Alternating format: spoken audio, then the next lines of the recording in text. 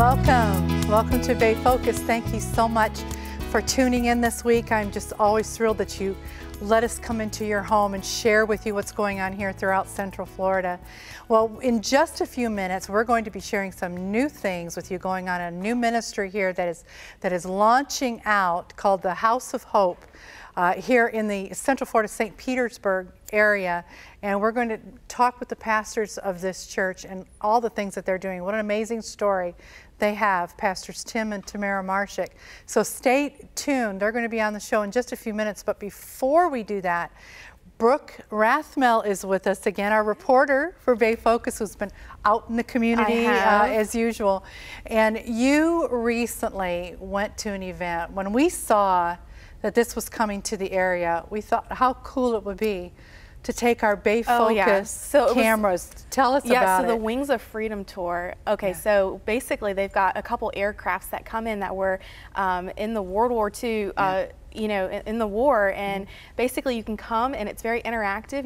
You can tour the planes. Even if you pay a little bit, you can actually go in the plane and they'll fly you up. And people come, you know, from the community, and they're able to witness these aircrafts and interact with them. So it was... Well, you actually got to see. This is the whole vintage aircraft from World War II. If you're a history buff, that alone, being able to tour, but they flew in. They flew in and landed. Yeah, so they're on a tour. So they go all over the nation. And so we were there. Our cameras were there when they officially came in and landed. Interesting. Yeah, it was amazing. And you'll see in the interview we actually talked to a pilot from the war.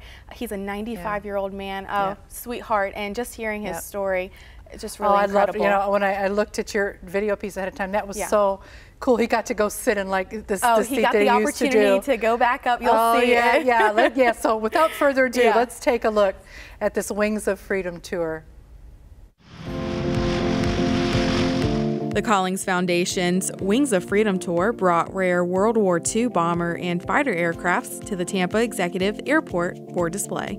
The Collings Foundation is based out of Stowe, Massachusetts. It's a foundation that's set up to share the living history of the aircraft of World War II, some of which are represented here today.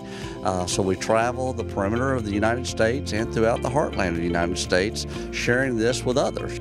The B-17 Flying Fortress, B-24 Liberator, and P-51 Mustang fly to pay tribute to the veterans and families that share the freedom they helped preserve. I'm flying a North American P-51 Mustang. Obviously this was a fighter escort that escorted the bombers to the target, so it could outmaneuver the opponent, and so we could help protect our bombers as they were going in to drop their bombs over the targets and escort them back, because obviously the bombers had very little capability. They had guns on board, but they were not as maneuverable and agile to fend off the opponent. Tens of millions of people have come from all over to witness this interactive traveling display. So we get the World War II veterans, very exciting. It gives me chill bumps just thinking about it. We have them. So they're telling their stories.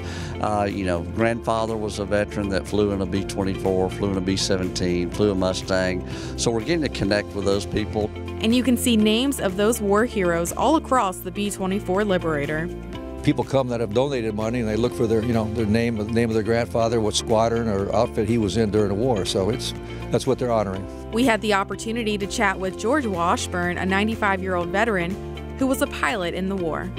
I flew one of these things in combat over Europe, flying out of England, and did 19 missions as a co-pilot, and then I got my own crew at the age of 20, and I was a little guy. I only weighed 145 pounds, and so I did 16 more missions as first pilot on one of these with a 9-man crew at 20 years old. So, I was one of the younger four-engine pilots, I think. Most of them were a year or two older than that. But we had electric heated suits because it would be 60 below zero at altitude, because we could go up to 5,000 feet in these. And oxygen, of course, breathing oxygen. So what is it like coming out here today and seeing these? Oh, it's great, because I got my daughter from New Hampshire. She's known what I did, but she's never been near one of these things. And they were gracious enough to let me up in the cockpit and sit in my old seat. But I'll tell you, it was a struggle getting in and out of there. Not quite the same. No, just to hop in and out like nothing, The Wings of Freedom Tour is truly one of the most unique interactive displays of its kind, and guests are loving it. Reporting in Tampa for Bay Focus, I'm Brooke Rathmell.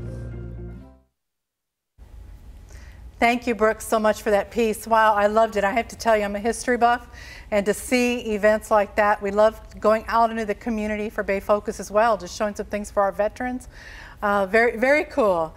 Well, we're going to switch gears a little bit here, a little bit away from World War II, bringing a little bit into 2019 with some very dear friends of mine that have just an incredible ministry that we want to share with you. It's been a while. We've had you on in the past, but it's been quite a while. We have Pastor Tim and Tamara Marshick, and you guys are a team of ministry team, but over the years we've had you years ago, it's been years ago. I remember we did a Christmas program with you where you shared some of the testimony, and then Tamara sang for us. Tamara's got a beautiful voice. She's a worship leader as well. But just a little background on you guys for our viewers. You have many years of ministry on church staffs, doing a variety of things. Evangelism is such a heart of what you do, and helping people. And then in music, Tamara as a worship leader and as a soloist and all that. And then also Pastor Tim had a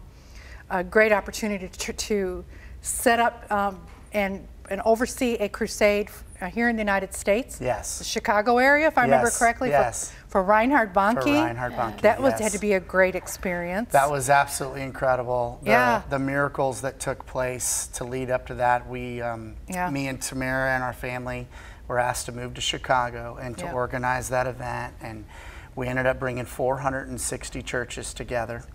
And in June 25th and 26th at the Allstate Arena, we had thousands and thousands of people come out and pack out that arena, and we ended up seeing close to 5,000 people come to Christ. What an experience. It was incredible. You guys literally just up and relocated that area and then came back and got involved in ministry again. But I'm going to go back even further, and I'm going to get to Tamara too. When you were a small child. Yes, ma'am. Infant. No, I don't think we'll go that far back. Our mother would be proud. I don't think we have to be that far back. We won't go quite that far back. But literally how God brought you guys together in ministry. But Tim, and this is important because Pastor Tim and Tamara are real involved with the name of their church we're going to get to that they're launching and have recently launched, and God is doing great things with. It's called House of Hope. But also they're involved in Celebrate Recovery. And for those of you that know that is an incredible ministry that for people who have been through addiction, but it's because you know what that feels like. Tell us your story. My story started at 11 years old. In the summer of 5th grade, I was brought into a backyard of 2 sophomore and high schools in a neighborhood right not far from here, right around Westgate Elementary. And they brought me into the backyard and they gave me a sip of Jack Daniels and a puff of a marijuana cigarette. And those chemicals instantaneously went into my body and sent me on a 17-year drug and alcohol addiction, in and out of jail, just the enemy basically taking over my life and sending my life into an incredible spiral to where I was literally dealing drugs out of a dry cleaners in Charlotte, North Carolina, when a woman walked in and said, God loved me, he hadn't forgotten about me, and he had a plan for my life. And I was like thinking in my head, this lady was kind of crazy, you know what I mean? But I gave her I grabbed her stuff, and then she left, and she was out in the parking lot, and I was watching her. And she just like, all of a sudden, it was like she was fighting with something. And I was like, next thing you know, she turned around. When she turned around, it was like I saw little blue flames in her eyes. And she walked right back in and said, listen, God stopped me in the parking lot and said, you've got to come to church tomorrow. And I said, yes, ma'am. And so I ended up going to the church, that Central Church of God there with Loran Livingston in Charlotte, North Carolina, and heard the gospel preached like I thought I had never heard it before. It was preached with passion, conviction, and compassion. That's the only way I can explain the way he preached that day. And it was like a light bulb came on in my head, As like I went home that night and I got on my knees and I said, okay, Jesus, if you're really there and the Bible's true, if you'll deliver me from the 17 years of drugs and alcohol, I'll serve you the rest of my life. I went to sleep that night, woke up the next day. That was actually February 21st of 1997. And I'm coming up on 22 years of being saved, delivered, and set free from drugs and alcohol in my life. Thank you, God. What, just an instantaneous deliverance. Just done. Went to sleep one way, woke up the next, and been totally delivered and set free and just on fire with God. Anyone that will listen to my story or let me tell them about Jesus or anyone that will like partner with me to help other people's come to Christ, I'm in. And that's just been me. Okay, and you know, and the thing is you hear stories, and we've had a number of people on the show over the years that have dealt with drug addiction, alcohol addiction stuff, and some I have heard of it doesn't often happen this way. No, it doesn't. Many times it can be a process, which is what you're helping people through. But all right, Tamara, I want to enter you. Okay, so how did this happen? How? Can we say such why? a good person? Why? No. We won't say that. We won't say that. Oh, but you grew up church kid, right? Church kid. How did you guys connect? Yeah, my parents were in ministry all my life. My grandfather was an evangelist doing tent meetings in Canada. So I was the church girl, you know, and I met Tim at our church there in Charlotte, North Carolina. We had just moved from Phoenix, Arizona at Pastor Tommy Barnett's church, which is where I just grew up, and really God did a lot in my life there. I met this guy who was just totally, and I guess it was only like, I don't know, 8 months after he had got saved. And I was singing in the choir, and he had his eye on me, and that's all I'm gonna say. No, we just met, and I fell in love just like that. We met at church, you know, and it was crazy. And you know, we have quite a testimony because, you know, your parents have these, you know, you need to marry a pastor, a guy that's got it, you know, all these things. And he was not that at that point. And you know, you do get nervous. Is this guy for real? He was so, you know Tim, and he was even more so. It was, literally, literally. But God, we are gonna celebrate 20 years of marriage in May 1st. And it has not been easy. It has been hard. We have walked through a lot of challenges. You know, we were separated for a year while we were in ministry together full-time on staff at a church. But you know what? I'll tell you, today is like, God has just restored what the enemy wanted to take. And I think that's a lot of why we have such hope. And why that word is such a part of what you do. But I, having known you walk through this, I think that's one of the reasons I wanted to bring you on. I think it's important for people to know that people, even couples, even in ministry, go through patches, go through times where they're working through things, and you know, there's can be stuff that's been there from all the years, you know, of your different coming together in different times of your life. It could be left over. I have no idea. What I'm saying is it's okay, and it's incredible to see God restore even people in ministry. They need to be ministered to at times. And I saw that happen with you guys. I saw that happen, how God restored. And then we go from that, and how you guys stayed together, you kept it together, you kept working together, kept laboring in ministry together. And you felt to start to do some other things. Give us a shifting now that takes us into today. Well, let me just say this, because it's so important that everyone knows that, you know, the things that pastors deal with in their marriage are the same things that everyone else deals with. Right. It's either they're dealing with finances, they're dealing with being a workaholic, they're dealing with, you know, different relationships that maybe they shouldn't deal with. Mine was, I had finally got this chance. And you know, I wanted to make the most of it. I'd finally got this chance to be in full-time ministry and be this outreach pastor and win the world. And I had literally got my priorities out of order. My priorities shifted, where my wife was my last priority because I thought I was doing all this stuff for Jesus. And what I had to do is I lost her because of that. And so I had to reset and go, and I literally went and paid someone and invested in me to get healthy, to reset. And I got help. And I just want to encourage every pastor and everyone out there, that's the answer. The answer is for you to be in a healthy marriage, for the husband to be healthy himself. That's first. The ministry second. That's it. Second is that, well, God, and then that relationship with your wife, and then the ministry and your children, and all that is mixed in there. But anyway, the point of it is that I went and got help. I was not afraid to go and help. I loved Tamara and loved myself and loved God enough to say, okay, I want to get this right. And then when Tamara noticed that I started to get my priorities back in order, with God and with her and all that, and my ministry and what God had given me, next thing you know, she came back home, and it was the greatest day of my life. Yeah. It really was. You know. Yeah, you remember. It was a journey. I just think that this is just such a testimony you guys have. And then now you've gone into, and you got connected, you began to get, do some more in ministry. God kept opening doors for you, including after that time is when you end up going with the traveling with Reinhard Bonnke, but also some other local ministries here, churches here. But one of the things that is tell us about the House of Hope. This is now, I just love that name. I love saying the House of Hope, and it's connected a little bit too. They're all together a little bit with what you do is celebrate recovery. It's all part of your mission. I just want to say really quick regarding when we went to Chicago, because that was such a pivotal point in our life when we made that, when we were obedient to Christ and we left everything we knew that we were comfortable with, but we decided we're going to go as a family and do this as a family.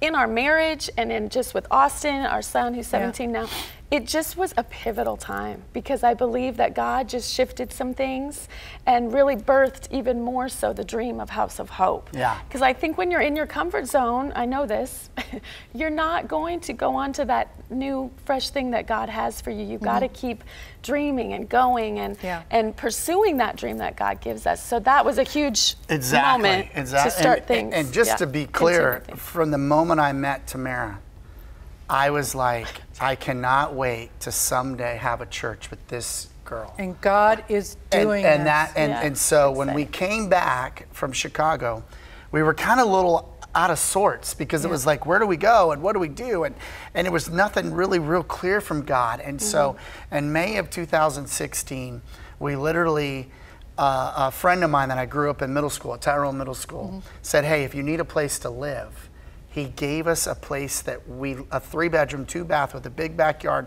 by Tyrone Mall, something we never could have afforded in a million years. And he basically gave us that house to live in and it gave us a rent that we could afford. And it brought hope into our hearts. And so right as soon as we moved into that house, that was April, May came around and God was like, I want you to have people in your home. So May of 2016 was 7 people in our home. We went back to that original biblical model that they did in the book of Acts. The house church. And so people came over and we fed them.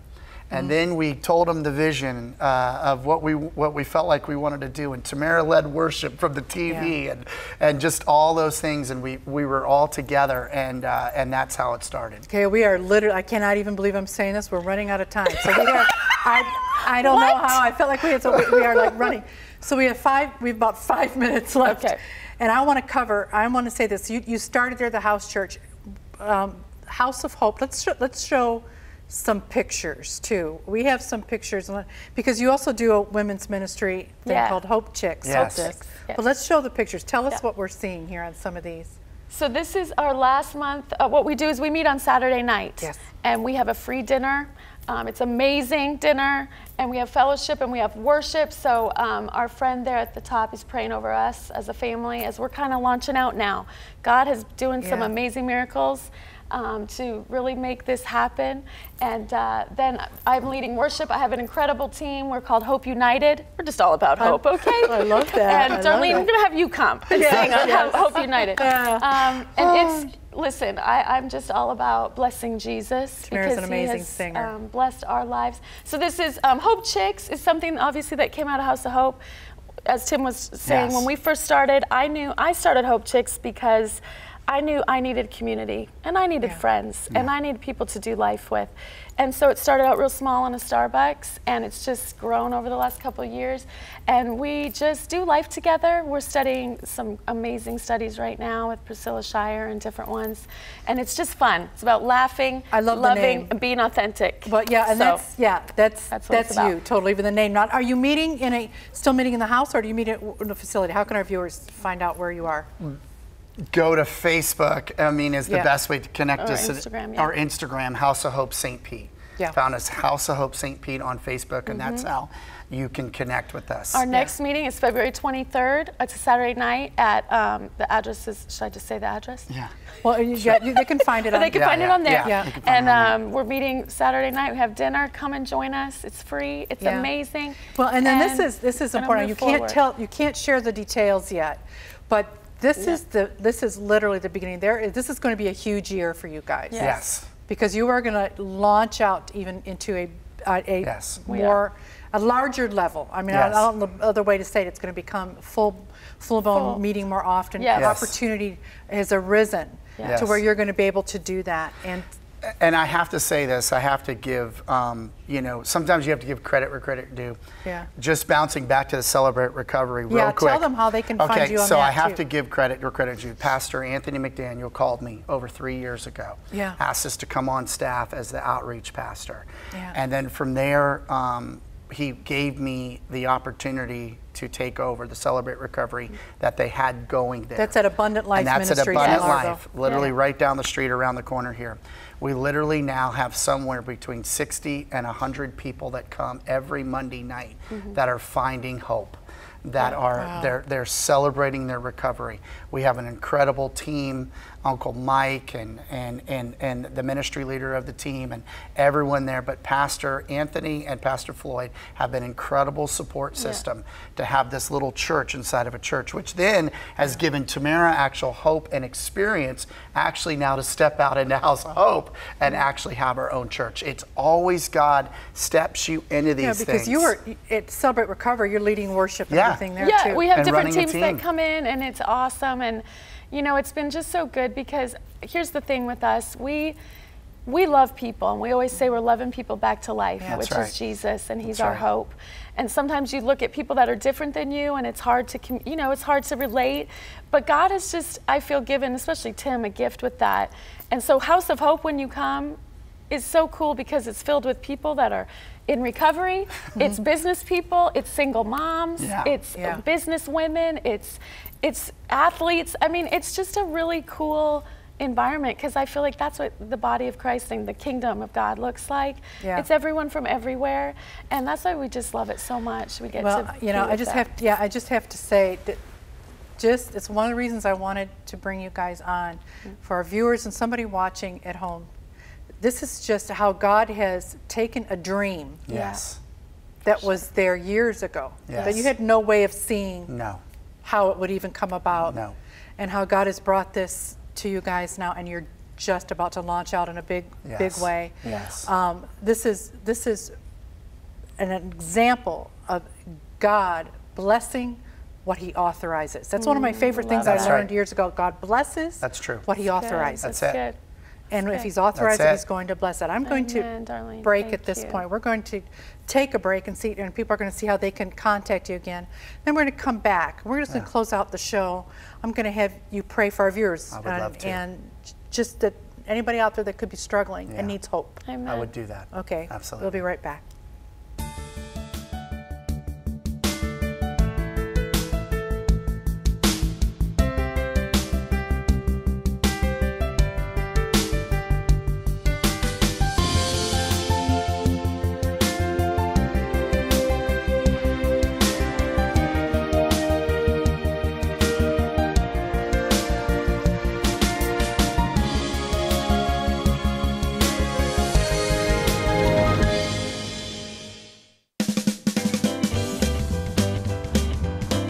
There are so many different ways to watch the CTN family of networks. We're available on television almost anywhere. DirecTV, Dish Network, Glory Star. We even have a CTN Roku channel. If you live near any of these cities, you can watch us with an indoor-outdoor antenna or through your local cable company. Best of all, you can watch CTN anywhere at any time by going to the internet. We're streaming online. Watch your desktop, laptop, tablet, iPad, your phone, or even your watch. Most of our shows are also available on demand. Watch what you want, when you want at ctnonline.com. CTN's family of networks. Take us with you and watch wherever you go. Let's watch on our cell phone and iPad. How cool. Let's go to the beach and watch.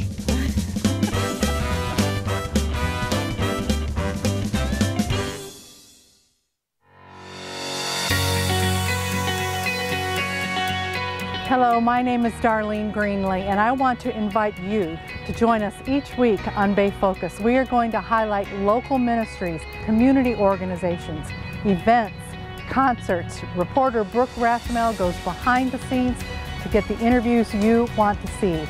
I hope you will join me each week on Bay Focus.